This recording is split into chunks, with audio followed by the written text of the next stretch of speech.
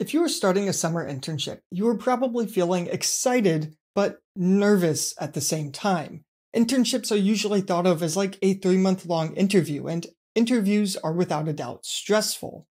Now, this is true for most people. I remember being absolutely terrified of my first internship. I felt like there was no chance I was going to perform well, and I just wasn't ready for this real world that I kept being told about. But it doesn't need to be this way. In this video, I'm going to share with you the strategy that I used to relieve some of this stress and ultimately get a return offer from all 3 internships I did during college. Now, first and foremost, you need to focus on your intern project. In my case, each of my internships had a project that was about 12 weeks worth of work and created by my manager ahead of time. But here lies the issue that a lot of interns face. People are really bad at scoping out projects, even for themselves. I remember as a software engineer, I could almost never give you an accurate timeline for how long something was going to take. Now, this is something you get better at over time, but the issue will always be there. So how can we expect that an intern manager can create a timeline for an intern to work on a project when they haven't even met that intern yet? And the answer is we can't. It's basically impossible. So sometimes these projects end up way over or under scoped. So when you first get your project, what I recommend doing is breaking it down into smaller pieces, and then try to create a timeline. What do you want to accomplish each and every week? Now, of course, you won't have perfect clarity into this from the beginning, but you can try to get a high-level idea. This helps to create accountability. You want to make sure that your project doesn't turn into a school project where you have an entire semester to work on it, but you choose to do it all on the last day. Additionally, you need to make sure to have some padding. You don't want to be scheduling to complete a project on the last day of your employment because the reality is that you will fall behind. So instead, what I do is I make a timeline to finish 1 to 2 weeks early. That way, when I fall behind, I'm actually still on time. Okay, so now you have a timeline for your intern project, but you still need to execute on it. And for this, I have 2 primary tips to share. First of all, make sure to over-communicate through the entire process. Ask for feedback constantly, and make sure that you are aware of where you stand at all times. You should not be surprised by your midpoint feedback or if you get a return offer or not. You should know ahead of time where you stand. And when you get this feedback, I know it sounds obvious, but make sure to actually take action on it. I've been on both sides of the feedback conversation when no action is taken, and it's always uncomfortable when you have to give the same feedback twice. Additionally, when you have these conversations with your manager, make sure to share with them what your goals are. If they don't know what you want, then they can't cater their management style to help you achieve those goals and have the best experience possible. Second, ask lots of questions. You've probably heard the phrase, "there are no bad questions." And this is sort of true, but I think it misses the mark a little bit. There might not be bad question ideas, but there are absolutely bad ways to ask a question and bad times to ask those questions. For timing, make sure that you've tried some amount of time to find a solution before asking the question. So the way I do this is I evaluate how long I think it's going to take somebody to answer the question.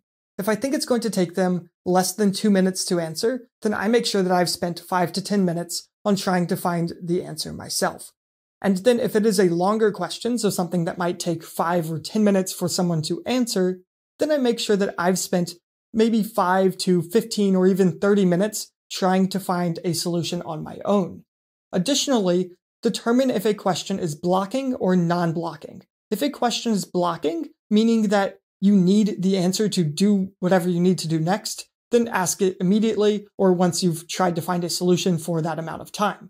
But if an answer is non-blocking, so you don't need this answer before you can move on, you have other work you can do, consider batching questions together. So write down a list of a few questions and ask them all at once. That way you don't have to force your manager or mentor or whoever it is to context switch super often. So if you ask them 5 questions in an hour, they aren't going to be able to get any of their own work done.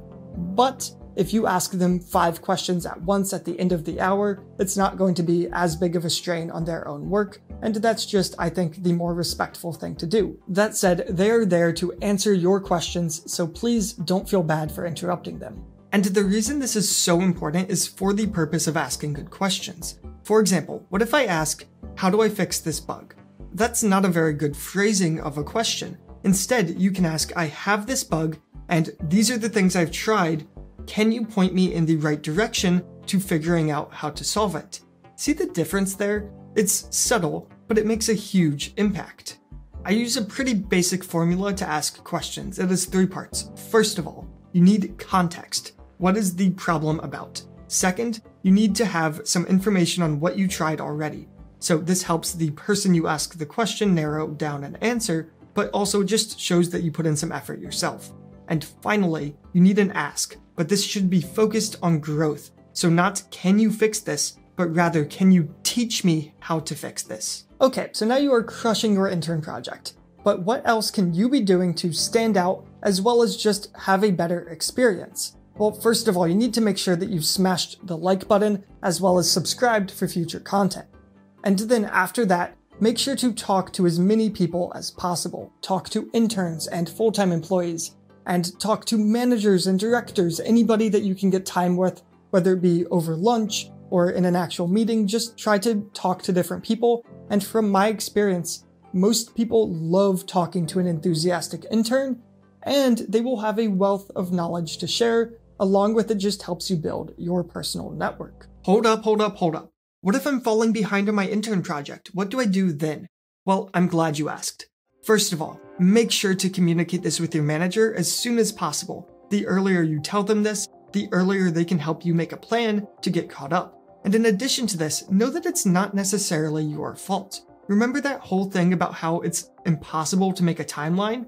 Yeah, you could just have one of those projects that was scoped too large. Now, as a second piece of advice, and this one's going to be a little bit controversial, but you might just need to grind it out. If you're behind on your project, it might just help to work some extra hours. And this is not something I would ever recommend to a full-time employee, but as an intern, these few weeks of just grinding could be the difference of getting a return offer, which can absolutely change your life. So I think it'd be wrong of me to not recommend that as an option. In fact, I went into the office on July 4th, a company holiday, and I worked the entire day. And this was actually the most productive day I had of the entire summer. And if you're curious why it was so productive, make sure to check out this video up here that explains why it can be so productive if you work uninterrupted. Next, try to find ways to contribute beyond your intern project. From my experience, both as an intern and as a full-time engineer working with interns, the best way to stand out is to take initiative, do something beyond the assigned work, and to just sort of act like a normal full-time employee, as this is the role that you're essentially interviewing for. So this can mean that you could just improve on the project that was given to you, or you can start contributing to your team as a whole. So I know it's intimidating, but try to speak up in some meetings and give your opinions. Additionally, if you're just done with your project early or you're ahead of schedule, you can talk to your manager about potentially picking up some extra work. And most importantly, just try to have fun.